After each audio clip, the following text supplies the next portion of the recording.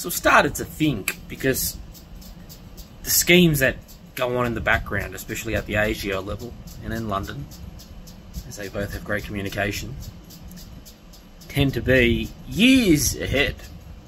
Although some people's thinking, like myself, are also years ahead.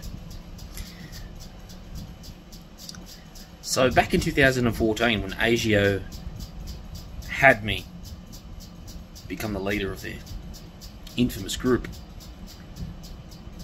noting that it's multifaceted, as I've explained 100 times. For the police, these were their motives.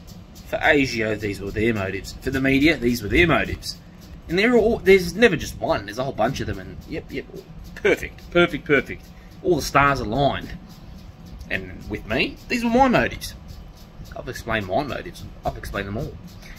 But then I'd like to understand what else were the motives of ASIO in terms of who they may have been doing bidding for. So I was made the president of this national organisation at the last minute. It was a fucking shock to me more than anything.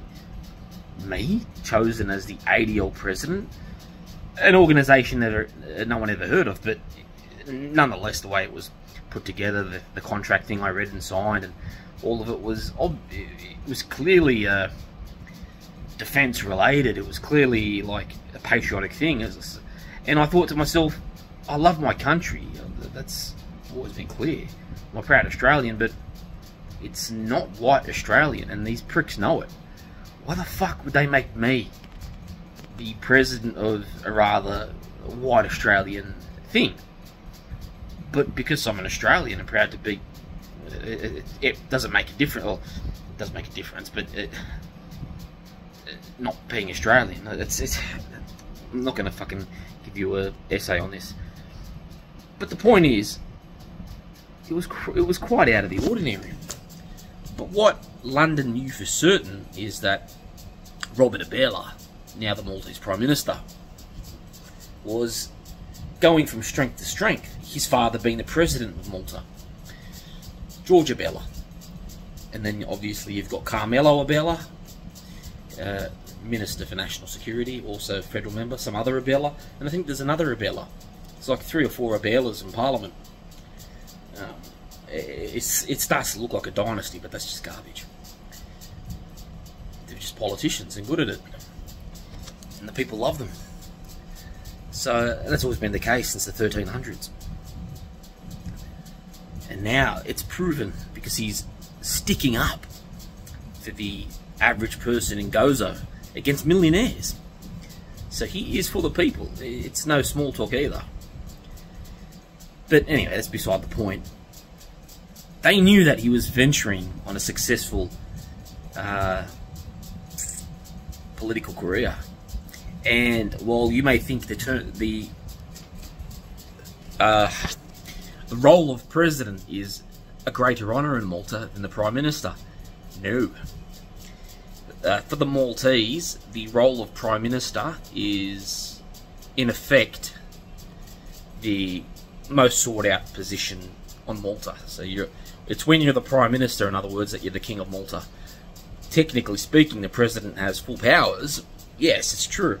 Full constitutional powers and etc. But what gets exercised on a day-to-day basis is obviously the Prime Minister's field. So it's the Prime Minister of Malta that gets the big accolade. In America, it's different again. They don't have a Prime Minister, it's the President. Things are different in many countries. But it's very similar to England. In England, the Prime Minister is pretty much the King of England, and not the King. The King is ceremonial. He sits there and farts on his hand all day and does nothing. Whereas the Prime Minister is the one pulling all the strings. That's always how it's been. So, in England, I think it's Downing Street. In Malta, it's Castile.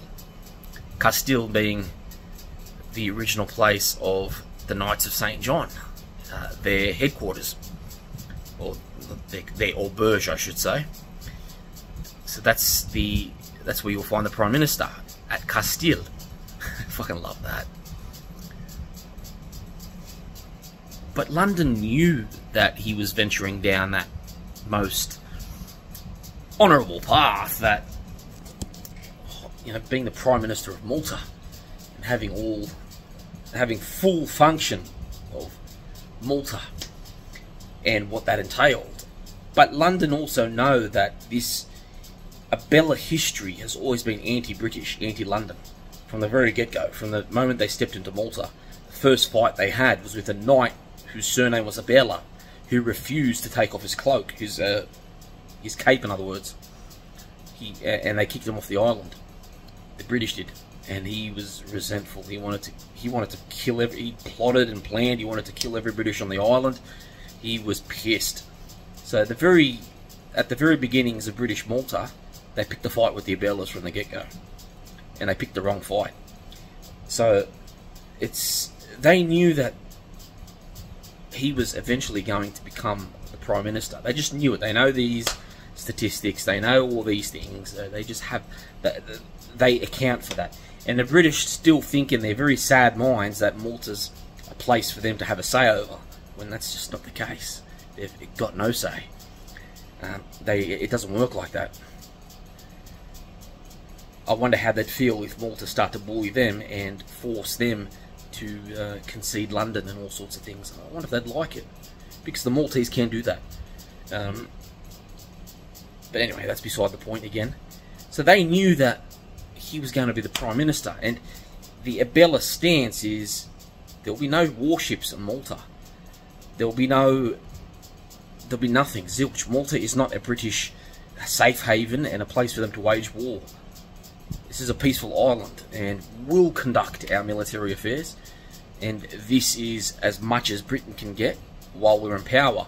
And they know the Abelas are like that, and they hate it. They sort of grasped that when the Abelas, Joe Abela, started the Maltese military in the 60s. The British left, they needed someone to recommence military operations in Malta, and it was Joe Abela who started the Maltese military, a startup. Fuck, you gotta love that. So these Abelas have always been right at the fucking centre of everything that's happened in Malta. But the point is, they knew this. They absolutely know this. This is British intelligence we're talking about. So did they want ASIO on behalf of their mates in London? Did they want a bad name among Abela men? Whatever they could fucking put together,